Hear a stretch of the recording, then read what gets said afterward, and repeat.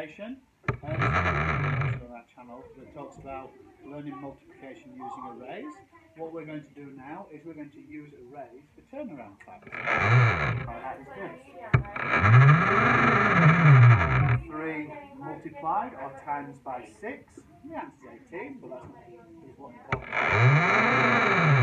If we can turn that into an array, remember the first columns. 3 lots of 6, so there's 3. 1, 2, 3, 6. 1 lot of 6. 1, 2, 4, 5, 6. 2 lots of 6. 1, 2, 3 lots of 6. If we remember, that would be 3 multiplied by 6. So it's 3 times 6, and as we know our result's 18, we can count 3, 3, 6, 12, 15, 18. It's about our understanding of multiplication. So we know that 3 multiplied by 6 equals 18. So if we turn that problem around and turn it into 6 multiplied by 3, we need to know what our answer is. Remember, the number from,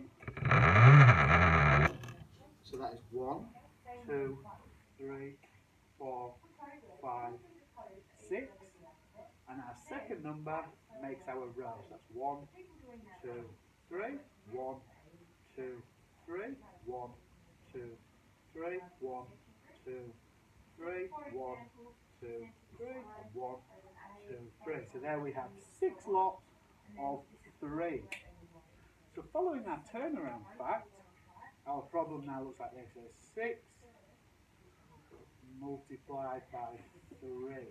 Now if we count that, 6, 9, 12, 15, 18, you will see that our answer is exactly the same. And that is what turnaround facts means. So 3 multiplied by 6, or 3 is the same as 6 lots of 3. And that will work for any multiplication problem, whether it's 2 times 5, 9 times 6.